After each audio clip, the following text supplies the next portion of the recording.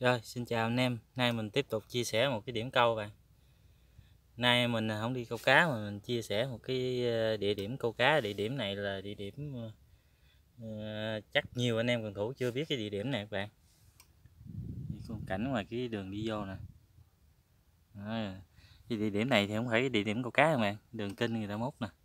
Địa điểm mình đi vô cái hầm trong kia, giới thiệu cái đường vô. Cái địa điểm câu cá này là cái địa điểm ở kế bên cái hầm chuồng heo nha các bạn. Hầm này chưa có biết tên của nó là cái hầm gì. Mình lần đầu tiên mình vô cái hầm này mình coi cái trong cái hầm này có cá không, giờ mình chạy vô các bạn.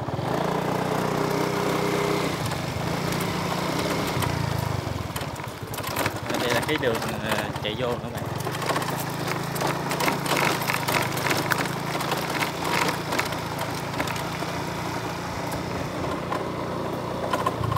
Đường chạy vô hầm nha.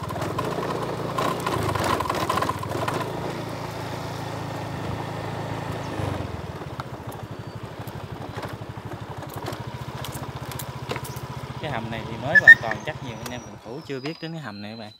Cái chỗ nè, giờ tới đây xe chạy vô không được, nhiều mình vô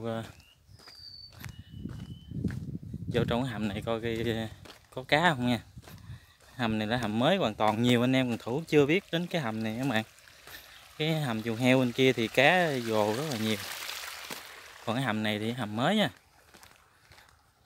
Anh em nào còn muốn câu ở cái hầm này thì đến comment với mình, liên hệ mình hướng dẫn cái đường đi vô bạn.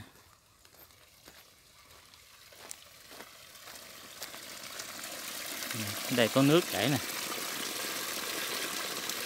khe suối nước chảy đẹp mà, nước từ bên tràm nó chảy xuống à. Vô cái hầm câu coi.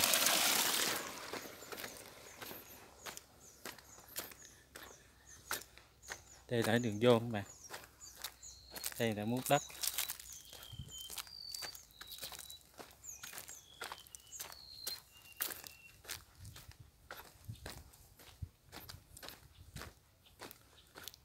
Giờ tới cái đường vô rồi, không biết sao mình qua bên cái hầm bên kia các bạn ơi.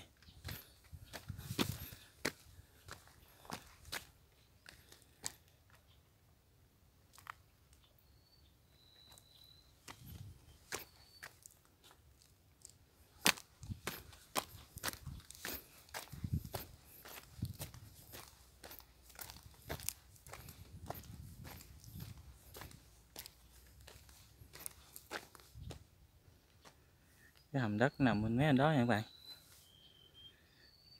Chưa biết cách nào để qua được cái hầm bên đây nha.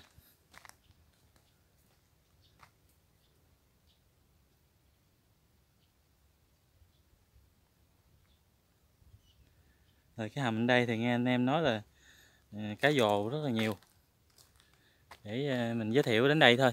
Còn để mình qua bển mình câu có cá mình sẽ quay clip tiếp theo cho các bạn xem nha. Chứ giờ đường đi qua bển cũng hơi khó các bạn, hầm nằm bên đó đó.